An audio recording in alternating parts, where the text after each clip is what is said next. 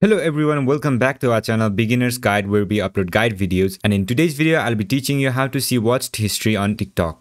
Before getting started, make sure you subscribe to our channel and turn on the notification bell icon to get notified every time we upload new videos. Now let's get started. First of all, open the TikTok app.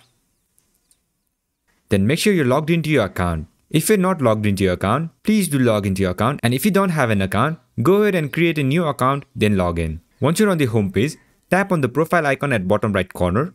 Then tap on this hamburger icon at top right corner. After that, tap on settings and privacy. Then you'll get to this page. On this page, under content and display, tap on activity center. Then you'll see this option watch history. Tap on it. Then you'll get to see your watched history on TikTok. So this is how you do it. I hope this video was helpful, and if it was, don't forget to leave a like, comment and subscribe, and turn on the notification bell icon to get notified every time we upload new videos. And I'll catch you on the next one.